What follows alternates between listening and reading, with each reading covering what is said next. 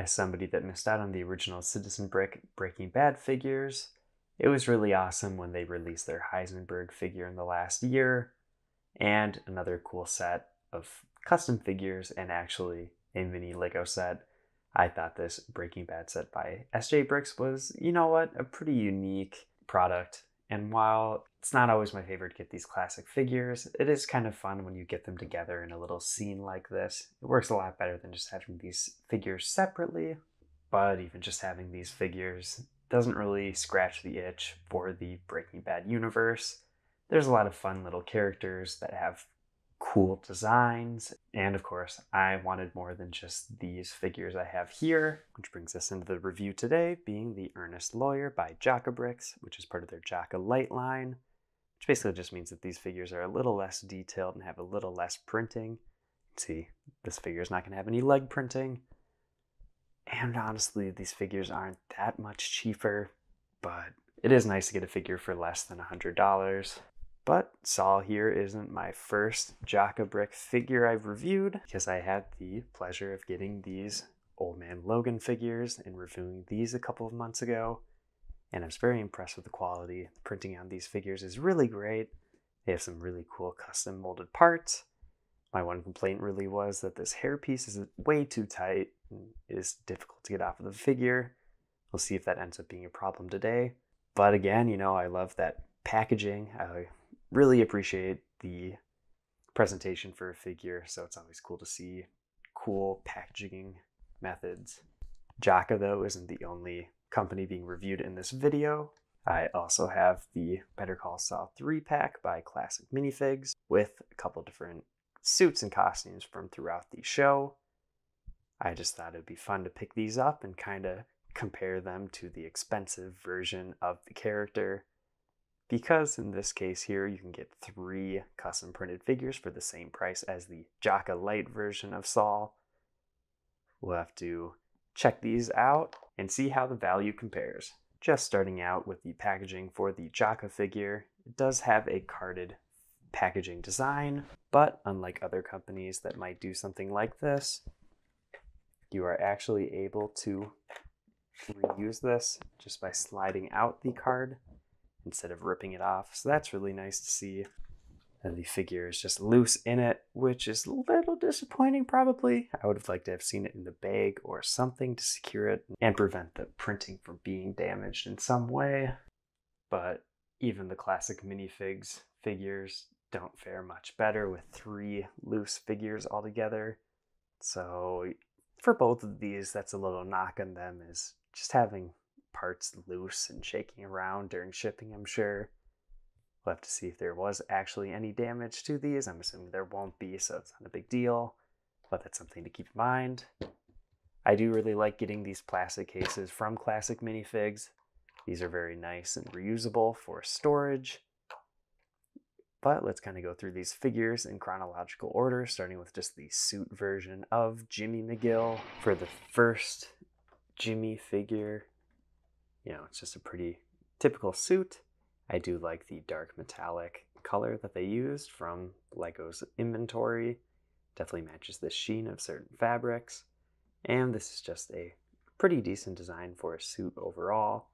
Also comes with just a Lego briefcase, which is a nice accessory. One downside, no back printing for the torso, which is fine if you're just displaying the figures. The hairpiece that is kind of that comb over introduced with the Lego movie and the Larry the Barista is pretty fitting for the character. And the downside for a lot of the classic minifigs figures for me is the face. I'll say that this isn't the worst face design that I've seen, but it just doesn't have a lot of life to it without the pupils, and nothing really about this design screams Bob Odenkirk for me, or even Saul Goodman, the character.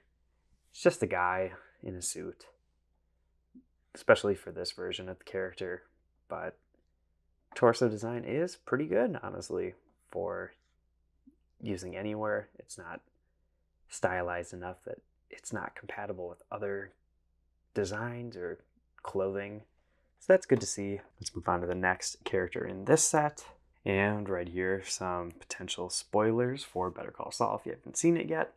We have Jimmy McGill from the Bagman episode. This one does feature some back torso printing, which is nice.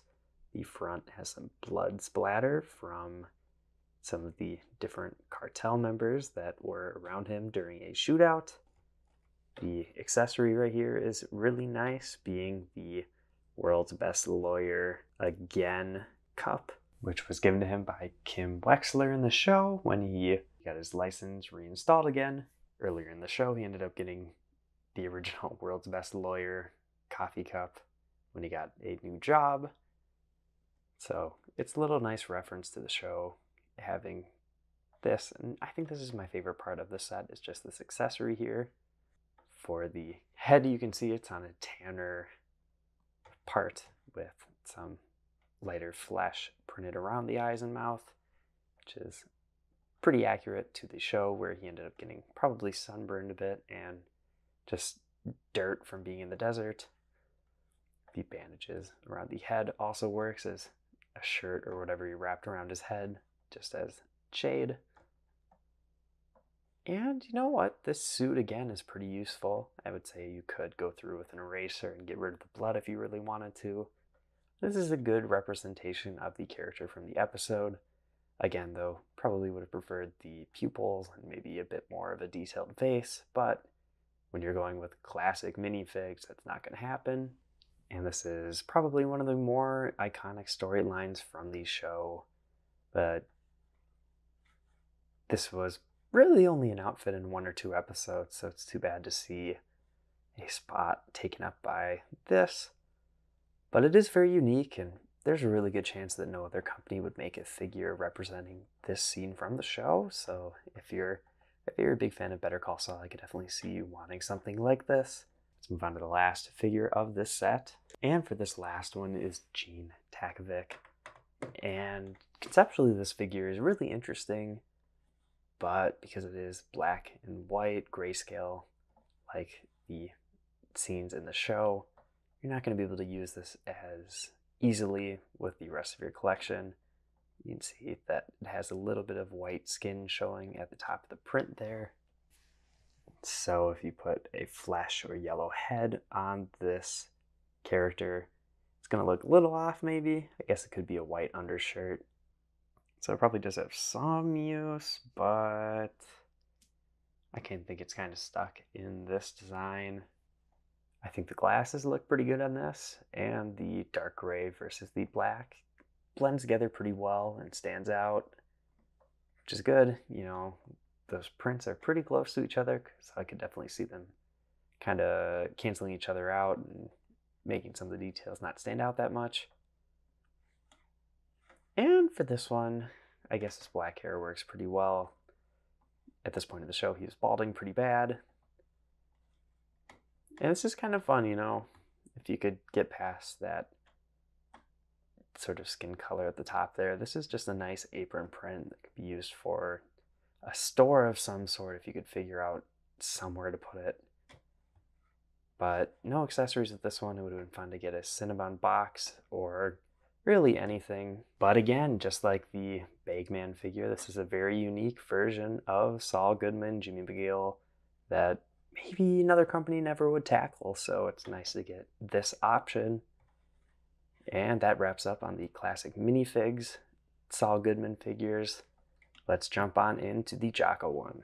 Getting this one on the stand, and this is kind of the final step in the character evolution, finally being Saul Goodman. And this is a perfect blend of simplicity but also detailing, where I could definitely see Lego printing something pretty close to this with the suit detailing. You can see some fun little details like the little pin ribbon that a lot of the characters ended up wearing in the show after the airplane crash. Spoiler. And you can go into the back. You can see that on the hip piece there is some additional printing continuing that suit jacket down. But other than that, you know, it is a little bit simple. No shoe printing at all. I know a lot of customizers, especially at the more detailed level, will print some crease lines down the legs, or even just having cuff link printing on the arms or something would have been cool, but it is a light figure. But even at a lower price point, this is still a $60+ figure. With that being said, though, it still does have a custom molded piece. So this hair is unique to the figure and works very well. Face print is also a great resemblance and pretty much matches the Saul Goodman meme. Try and get the hairpiece off. Like I mentioned, sometimes they're a little bit harder to get off, especially with one hand. But this one wasn't super bad. On the back is a more concerned facial expression. Getting that hair back on, and that works very well too. Quick rotating that around. And man, what a great Saul Goodman figure. I'm really glad to have this and continue my Breaking Bad collection. And it's not always the best to cross brands over, but this Heisenberg by Citizen Brick has some pretty decent detailing. I think these two fit together pretty well. But now I feel like I really need a Jesse, and of course, a Gus, and a Mike. It just goes on and on and on. But it's great to have at least one other character, so I can put these two together in a display. And this is the normal gray version. I actually ended up getting a couple of the different color variants for this figure, so I'll throw those on quick. The first one I'll show off is the white version of the suit. And for these variants, basically it is just the exact same printing, just on different colored parts. So this is on a white torso and legs instead of the dark gray.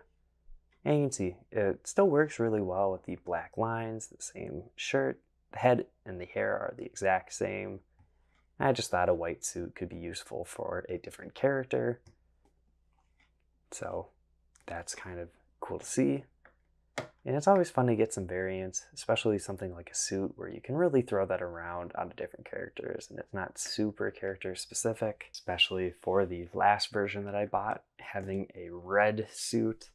I thought this was a really great looking figure and might go really well with a certain lawyer vigilante.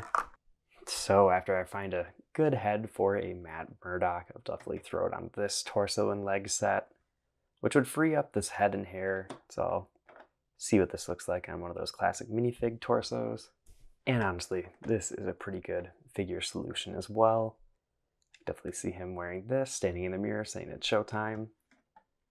So overall, you know what? It's kind of cool to get all the different suits, different versions of this character.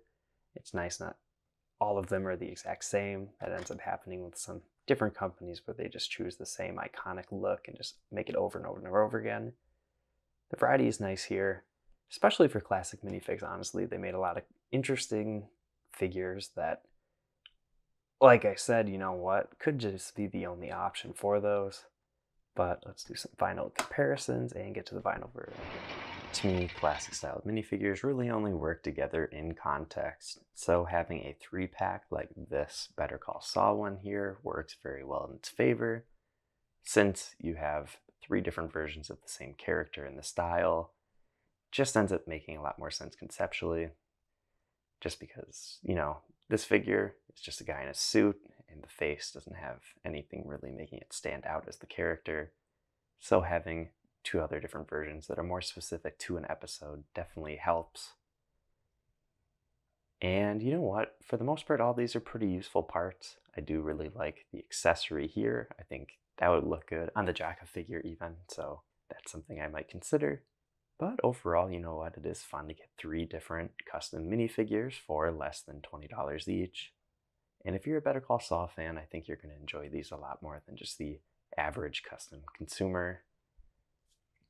And if you're going to order from Classic Minifigs, you know what? I would recommend these. I think Better Call Saul is pretty underrepresented in custom Lego, so these are some great options and give you some fun looks for Jimmy McGill throughout the show. And getting back to the Jaka versions of Saul Goodman, these are also pretty easy to recommend. The detailing on these are very good, and the dark gray being the base version of the figure is a good selection for the suit, and obviously it's the right choice since it's based off of the episode where he wears it. Another one of the variants was that dark metallic silver one that we saw on the classic minifigures figure, where they use that same color of torso and legs. And it's probably a little bit more accurate to the suit in the episode. But at the time of the figure being announced and everything, we didn't know that that was going to be coming out. If I did know that, I probably would have bought that version and not the gray one. But since I had already bought the gray one, I didn't feel like I needed another gray suit. But I am very happy with the two variants I did get. The red one, like I said, it's going to be great for Daredevil. That's my plan for that one. And the white one, we'll see. I think a white suit like this is going to be pretty good to have. And honestly, I thought this was just something that Saul would end up wearing at some point. For being a little bit more expensive, it's kind of weird that you can get this one figure for the same price as the 3 that I already showed off. But that's just kind of the overseas custom minifigure market. Makes sense, I guess. If you're custom molding, that takes a lot of resources and money. And for being a light figure, I feel like this could probably be even cheaper. 60 still seems pretty high. Maybe 50 to upper 40 would be a better price for this, just because there's nothing really on here that Citizen Brick wouldn't print. But I'm pretty happy having a really detailed face like this. Likeness is great, hair is great, and if you can pick this one up for a pretty reasonable price compared to the market value, I would recommend it. And having all of these figures together is a fun little evolution of the character from Jimmy McGill to Gene Takovic, Saul Goodman.